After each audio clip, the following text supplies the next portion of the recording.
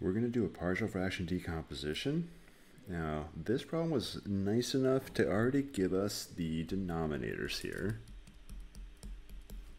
So we didn't have to do the algebraic part of factoring this 8x squared minus 10x plus 3, so that was pretty nice. So they already told us 2x minus 1, 4x minus 3. Now these are both linear factors, degree 1, so in the numerator we're going to put a degree 0 polynomial, which is a constant. If this was squared, meaning degree 2, we'd need a linear or degree 1 in the numerator. It is not, so we don't need that. But that's how we would deal with it if it was squared. Of course, if it's cubed, you would need a square degree 2 in the numerator. But it's always 1 degree lower. All right, so what do we do first? You always multiply by the product of the denominators. Now, these two multiply to make that right there. So, therefore, we multiply by the product is going to completely cancel the numerator on the left side. 74x equals a times 4x minus 3 plus b times 2x minus 1. All right, so from here, we're going to choose some nice x values. These are a little bit harder to choose, not impossible. So we want to zero out 4x minus 3, so we'll set it equal to 0 and figure out what zeroes it out.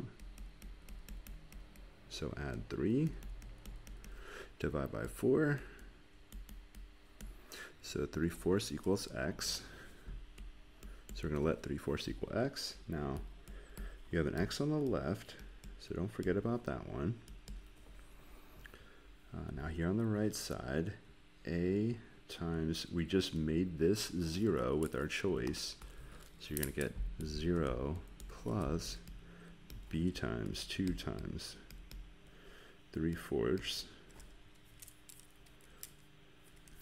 minus 1. Okay, so that'll reduce a little bit. We have 3/2 minus 1. Ooh, 74. What is that? 74. Oh no, brain's not working. It's 2 times 30 something, 35, 37. Yeah, 2 times 37. So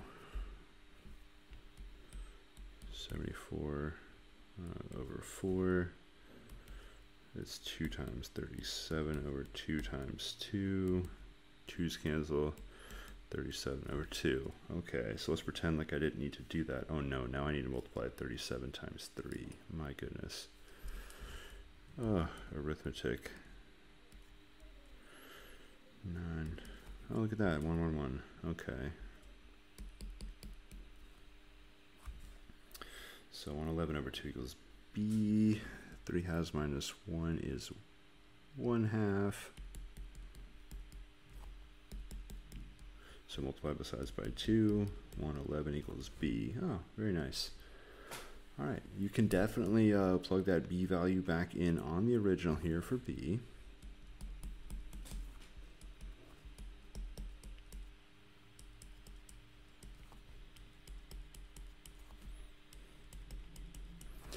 Okay, so what are we going to do next? We already zeroed this out, so doing it again won't get you anything nice. What we're going to do now is zero out this one. Now you can do the same thing. 0 equals 2x minus 1. Add 1, divide by 2. So you're going to let 1/2 equal x. Now everywhere you see x, you're going to, of course you're zeroing out the term I already circled, but 1/2 is going to go in there, 1/2 is going to also go in there, and you're going to figure out what a value you need. And then that will be the f, what did I call it? The f is the a, the first one's the a, the g is going to be the b value.